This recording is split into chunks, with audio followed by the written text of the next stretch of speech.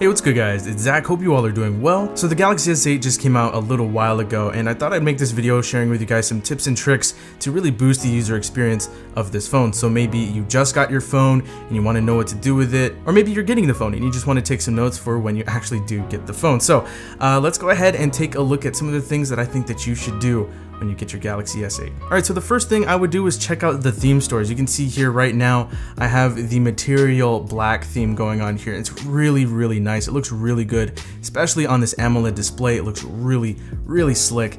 And let's go ahead and check out some of these themes here. You just long press on the home screen, go to Wallpapers and Themes, and you should see it. You tap on the themes down here, and you can check out all of the themes that you have installed. Of course, I only have one. There's the default one right there. And then of course you can check out all of the other ones that are available.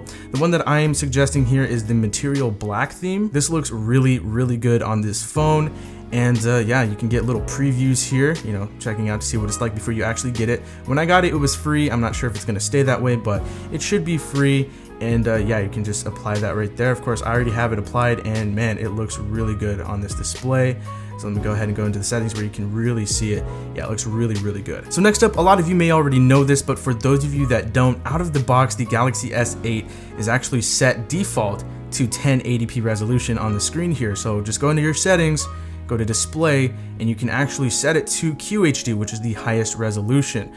So it is actually defaultly set to full HD right there. You can go ahead and change it to WQHD plus and hit apply, and it'll apply, and you'll have the highest resolution that you can get on this screen. All right, so the S8 is already a pretty fast phone, but this next thing will help you make your S8 feel a lot faster. So go ahead and go into your settings, go to About Phone, go to Software Information, and tap on the build number a few times until you see at the bottom developer mode will be enabled. So you can go ahead and there you go, right below About Phone, you now have developer options.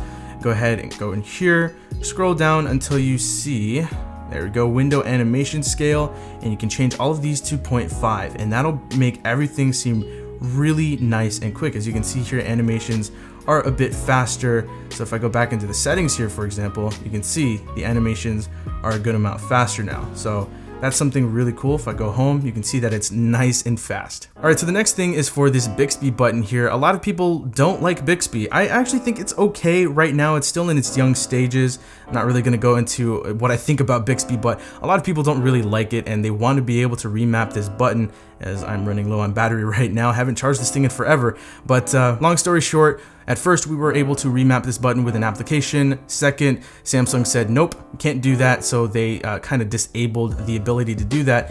But now we actually, you know, developers have swung back, so to speak, and we are now able to actually do this. The application is called BX Actions. So go ahead and download this application, and basically you can just remap to do very simple things. Unfortunately, you can't do double tap or long press with this. You can just, you know, set it to open up something very, very simple, like an application of your choice, or, you know, Google Assistant, which is pretty much what most people want to do. And now that I'm at the home screen here, I can go ahead and hit the Bixby button, and there you go, Google Assistant pops right up. Of course, it's getting what I'm saying. So you can actually reset it to open up an application of your choice. So if you want it to open up, if you want it to open up something like, I don't know, like the clock or the calendar or the calculator. Let's just do the calculator. For example, I'm at the home screen and I just want to open up the calculator real quick. Just hit the button and there you go. That's really cool. And of course you can do it. You can set it to open up the camera or the flashlight, which I think could be pretty useful as long as you don't accidentally press it.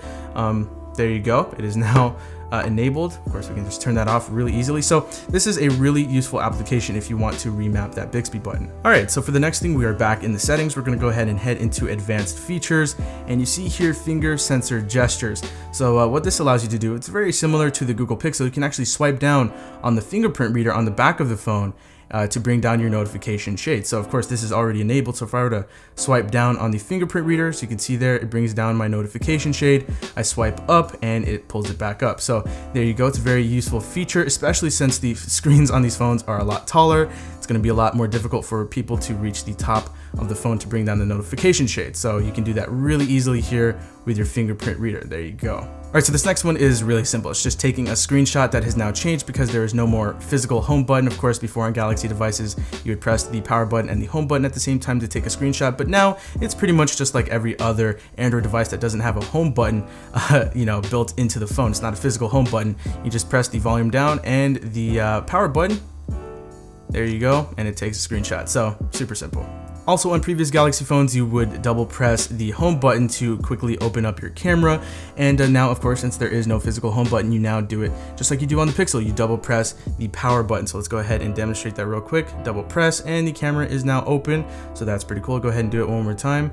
There you go. It's really nice and fast. It's just on a different button now. All right, so we're back in the settings, and this time we're going to go to display, and then we're going to go ahead and go to navigation bar, and this is where we can change up the navigation bar since we have these software keys now. All right, so the first thing that you can do is you can actually change the color background of the navigation bar. So if I went ahead and tapped on this, you can choose from these presets, and as you can see, these are some pretty nice colors, but of course you can choose whatever color you want, whatever color you would like to see, you can make it happen here for this navigation bar.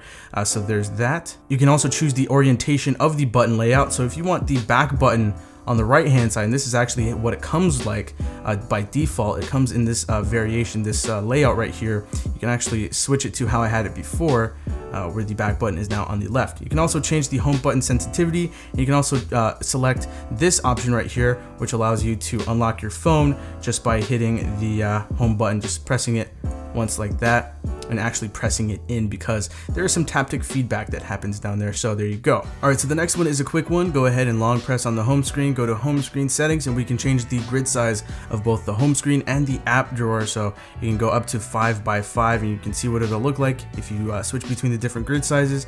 I like 5 by 5.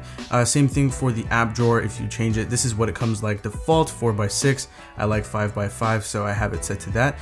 Yeah, you can do that, and then you can also select this here. This is the app button, the app drawer button. You can actually bring that back if you wanted to. So if we go back home here, you have that app drawer button, which is something that we're all used to with the Galaxy devices. So you can just tap this to bring up the applications. But if we go back into the settings here and disable that, it'll bring up the current way of doing it, which is swiping up or swiping down to getting to the application. So there you go. Now this next one is for those of you that really like to organize your applications. So if you want to move multiple applications at once, you can do that here, which is really nice. So if I wanted to move all of these applications at the same time, go ahead and long press, hit select multiple items, and I can go ahead and select all of these, and I can create a folder, which is pretty cool, or I can just remove them all at the same time. And that's really cool because in my app drawer, I do like to keep things more organized. I do have to do some more organization here, but if I wanted to move all of these applications and toss them in the folder, I can do that. So I don't have to do them one by one, so that is really welcome. All right, so for the next one, we are back in the settings. Let's go ahead and go into advanced features, and we can do one-handed mode. Now this is nothing new. We've had this on Samsung devices for a long time, but in case you forgot or you didn't know about this feature, you actually do have this. So you can choose to tap the home button 3 times to enable this, because we do know these are big screens and we may not be able to access everything, especially when using the phone with one hand. So if we're to hit this 3 times in a row, it'll decrease the actual display area of whatever's on our screen, so we can access everything really easy. We can change the side, what side it's on. It can be on the right side, it can be on the left side, and just change it right there. Super easy. So if there's something that you needed to access and you only have one hand free, then you can do that. So that's really cool. And yeah, it's nothing new, but it's nice to have. So I'm pretty sure you guys are aware of the Edge features, but maybe not all of you are aware that we do have some features that came over from the Galaxy Note. Things like the rectangle smart select, which is pretty cool. We can go ahead and select a specific area to be captured as opposed to taking a full-on screenshot. This will just go ahead and take a screenshot of the specific area that we point out here. So if I just want like this area for some reason, I can go ahead and do that, and I can save it as a screenshot, can set it as my wallpaper and all that good stuff. And I can also do it with the oval here. It's pretty much just a circle. And then we can also do GIFs or GIFs, whichever one you guys go with. You can also make your own GIFs, which is pretty cool. And yeah, so that's pretty cool, just another thing to note. And just to close things out, because we are running Android 7.0 Nougat here, we do have a blue light filter. So in case you didn't already know about this, we do have a blue light filter, and you can actually set it to enable itself during a certain point of every day, so that's cool. And then one of my most favorite features is double tapping the recent apps button, because we are running Android Nougat, double tapping this to jump back to our previously used application. So that's really cool, and it works really well, nice and quick. So there you go, that's pretty much it. And my last tip would be probably to pick up a dbrand skin, and I could not be more serious about this, because as you'd expect, I mean, there's just so many fingerprints on here, and of course, you know, just get a microfiber cleaning cloth and you're done.